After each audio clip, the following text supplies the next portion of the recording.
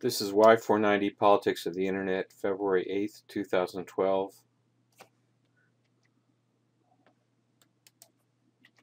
This lecture deals with the relationship between information and communications technologies and democracy.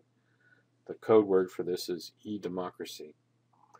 So in this lecture I want to address a bunch of questions, including what is democracy in general, a short introduction to democratic theory, how does e-democracy differ from democracy in general, what are some of the earlier efforts before the internet to use technology to enhance democratic participation, and I'll be talking about interactive cable TV, public access TV, and the well.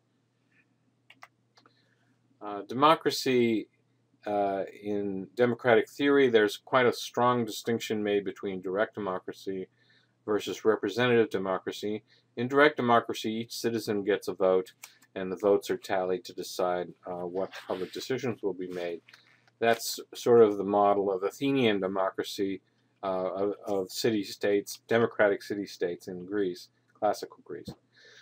In representative democracy, which is much more typical of the modern era, you have citizens electing their representatives and then the representatives voting on various types of legislation.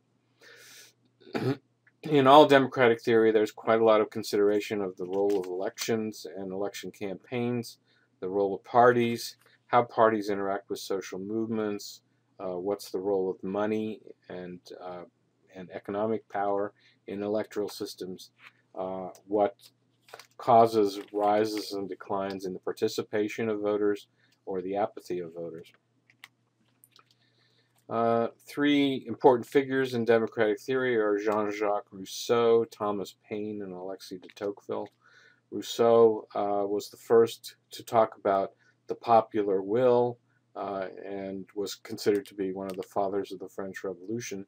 Thomas Paine was a key pamphleteer at the time of the American Revolution and who wrote very much about popular sovereignty, pretty much in the same tradition as Rousseau. Alexis de Tocqueville, writing in the 19th century after observing life in the United States, began to talk about the importance of civil society and the development of civil society groups, churches, and other types of civil society organizations as part of the growth of democracy. He's also very strong on the importance of tolerance and the acceptance of other people's views.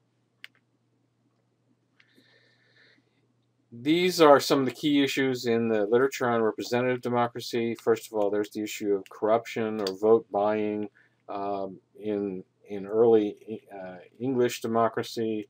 You have the rise of the so-called rotten borough, where a small group of people basically pay off the voters in order to win a series of elections.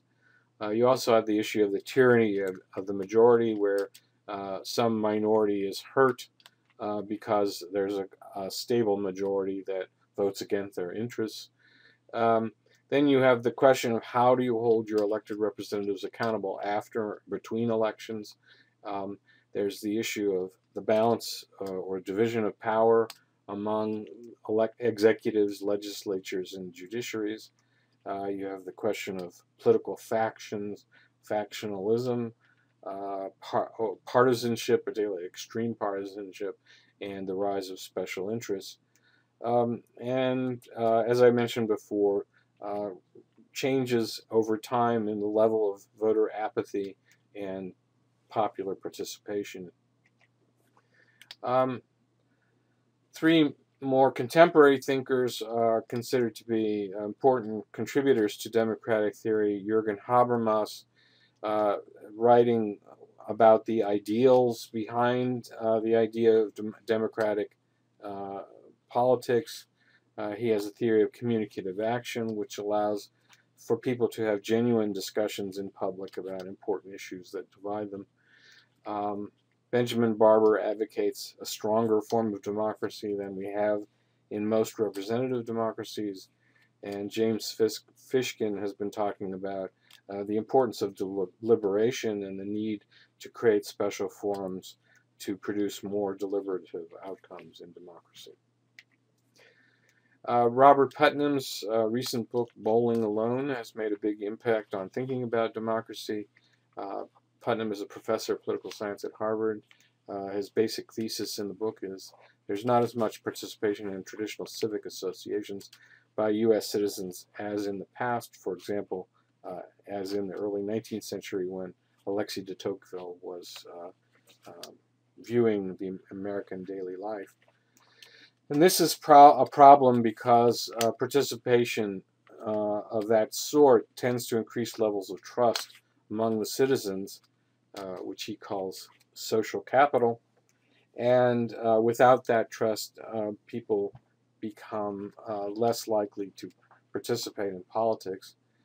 He thinks there may be two reasons for that, the rise of television, with the rise of television, people stay at home instead of going out and socializing with other people, that there are other forms of civic participation that have arisen, which, as compared to older forms of civic participation, permit less contact between citizens with differing views. One attempt to think about how technology might make democracy stronger was a cable TV system called Cube that was introduced in 1977 in Columbus, Ohio. This system allowed for much greater interactivity between the viewer at home and the channel, the cable channel that offered the services. Unfortunately, this system was financially unsuccessful, and the experiment ended in 1994. We have an experiment of using cable access television as a kind of forum for improving democratic participation. We have our own cable access television channel in Bloomington called CATS. There, as in many other cable access channels, you get gavel-to-gavel coverage of school board meetings, city and county council meetings, and county commission meetings, and occasionally even gavel-to-gavel of the state legislature, although the Indiana legislature is not very open compared to other states. Also on these channels you can get citizen-created content, not mediated through news organizations controlled by the broadcasters, and also some additional forms of local news. Hacker and Van Dyke define digital democracy as a collection of attempts to practice democracy without the limits of time, space, and other physical conditions, using information and communications technology or computer-mediated communications, instead as an addition, not a replacement for traditional political practices. The Whole Earth Electronic, I forget what the L stands for, was created by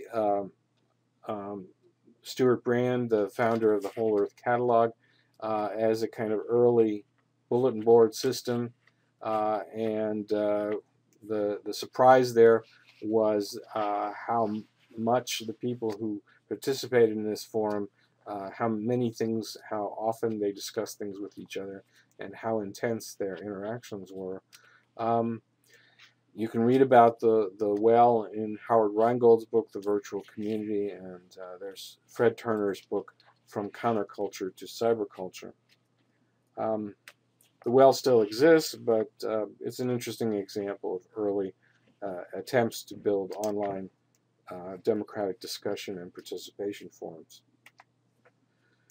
One of the big concerns of people who worry about voter apathy and lack of participation are the constraints on citizen participation that exist in most modern democracies.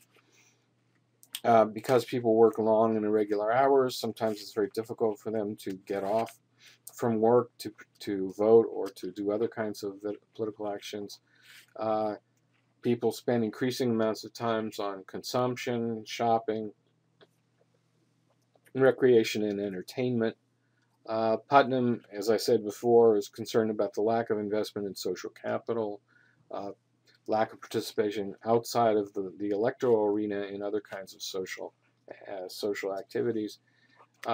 Some people fear reprisals or sanctions from their employers or other people for participating. Many people lack confidence in their knowledge and skills, and therefore take themselves out of the democratic arena. And then there are simple environmental constraints, lack of public transportation, shortage of meeting spaces, sometimes legal restrictions on where you're allowed to meet with other people. In the 1990s, the Pew Charitable Trust undertook funding of the Pew Internet and American Life project, which became part of the Pew Research Center in 2004. The tasks of this project were to monitor online activities and examine how online activities affect families, communities, healthcare, education, civic, and political life. Their research is very important in sort of tracking trends in this area. Another research project that has done something of this sort is Bruce Bimber's research on presidential elections. Two main books with Richard Davis. He published Campaigning Online, and then roughly the same time, Information and American Democracy. Looked at presidential elections in 2000 and 2004. The main finding was that the internet was used by candidates and political parties and not by the public too much. The public still got most of its information from newspapers and television, but there was rapid growth from a fairly low base of the use of the internet for political purposes. In recent years, we've had conferences, for example, on the role of YouTube, one organized by Stuart Schulman about the 2008 elections, looked at the role of particularly CNN's efforts to use YouTube to encourage people to submit questions during the presidential debates.